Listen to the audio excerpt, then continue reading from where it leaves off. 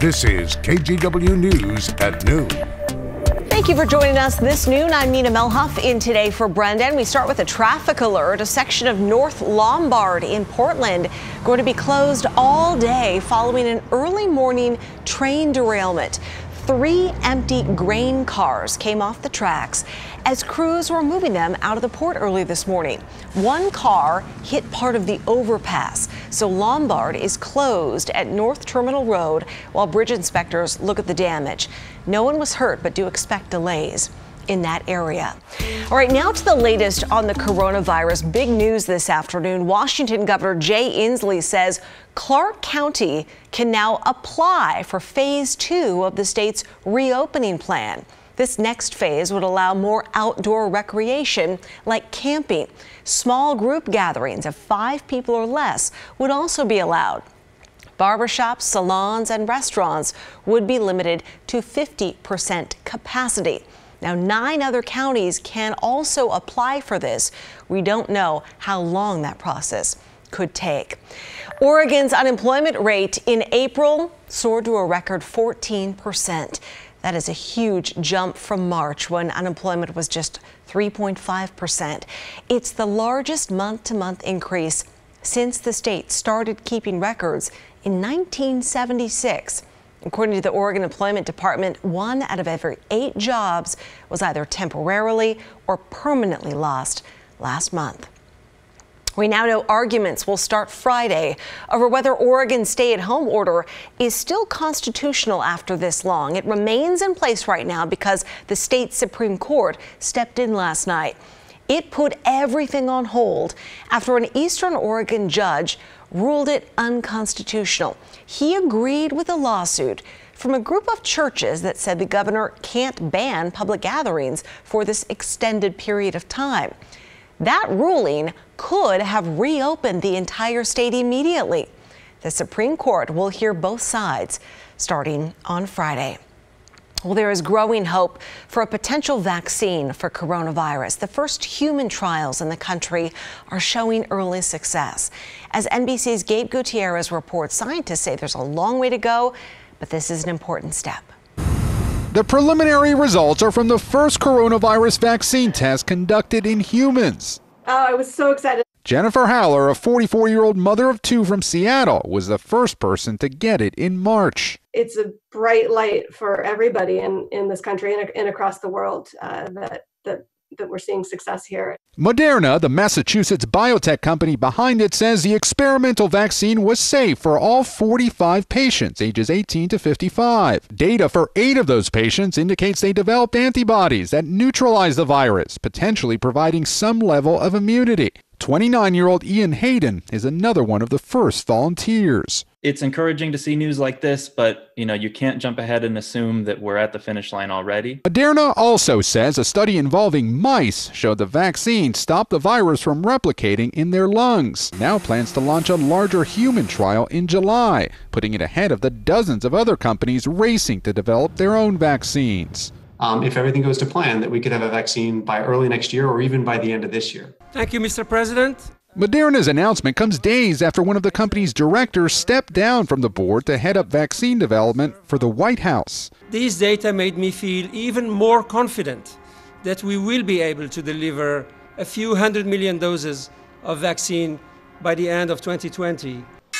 Stocks soared on today's news, but experts caution that while the announcement is positive, it's only a first step. It's the end of the beginning. Now we're going to have to open it up to much larger volunteer studies, and that always takes more time. Moderna says it's investing in manufacturing capacity to be able to produce millions of doses if the next phases of the clinical trial remain on track. Until then, here in New York, the new normal includes circles on the ground in this public park to ensure social distancing. That was Gabe Gutierrez reporting. All healthcare providers in Washington, including dentists, are now allowed to reopen so long as they meet certain criteria. This is going to be region by region, though, and it'll depend on COVID case numbers, hospital capacity, and the availability of PPE to determine when to take the next step. Each practice must screen patients and staff for symptoms and maintain social distancing for patients. Well, casinos across Oregon are starting to welcome visitors for the first time since March. The Mill Casino in North Bend was the first to open yesterday. It's operating at reduced capacity with social distancing in place. All guests have to have their temperature checked and have to wear a mask. The Chinook Winds Casino in Lincoln City plans to reopen Thursday with similar measures. Then next week, A&A in Ridgefield resumes its normal hours, staying open 24/7. It is primary election day in Oregon. You have until 8 o'clock tonight to get your ballot to a drop box. But a drop box is just one way to vote. The coronavirus has forced some changes for this election, like what about voting in an empty nightclub, for example? Very Portland, right? Maggie Vespa explains. Yeah, we'll start with the nightclub. Normally, Holocene looks like this. Strobe lights, DJs, even weddings. All of it's on their website.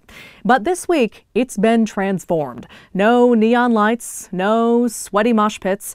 Now, it's voting booths set up 6 feet apart. We figured what better way to physically distance than just have people not needing to come into the office at all. Tim Scott is the director for Multnomah County elections. And going into Tuesday's presidential primary, he's hoping, frankly, to keep people out of their Southeast Portland headquarters. It's the reason for taking over the club and for setting up this tent in a neighboring parking lot. This is where people who need a replacement ballot can pick it up. Normally, they'd go inside. But that's not to say the elections offices are empty. The county sent us this video of more than 100 temporary employees counting ballots. That's less than half their normal crew, but the smaller staff is necessary to keep people apart. Workers are also wearing masks.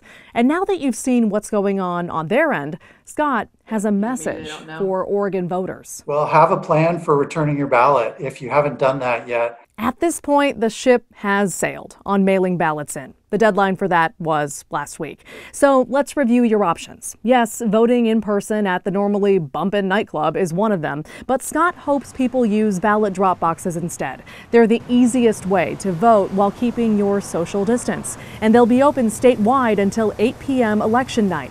The Secretary of State's office has an interactive guide online to find the one closest to you. We have a link to it at KGW.com. Maggie Vespa, KGW News.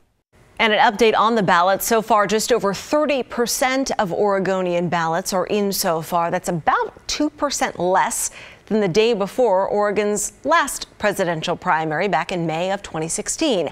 We spoke with Portland State political science professor Dr. Jack Miller about the impacts COVID is having on politics. But everybody that I talked to, even the ones who are using social media strategies and were planning to use them even before the coronavirus came, acknowledges that there is no substitute for face-to-face contact in local politics. So everybody's just wondering, okay, will this be a paradigm shift, or is this just kind of a one-year anomaly? Voters will choose some big things today. The Democratic nominee for Oregon Secretary of State, the races for mayor in both Portland and Beaverton, and several seats in the Oregon House and Senate. Multnomah, Clackamas, and Washington County will decide whether to pay for an extra homeless services tax. And be sure to join Dan Haggerty and Laurel Porter tonight for live coverage, analysis, and results. This is all online tonight. It's on KGW.com and our news app, and it starts at 7:45.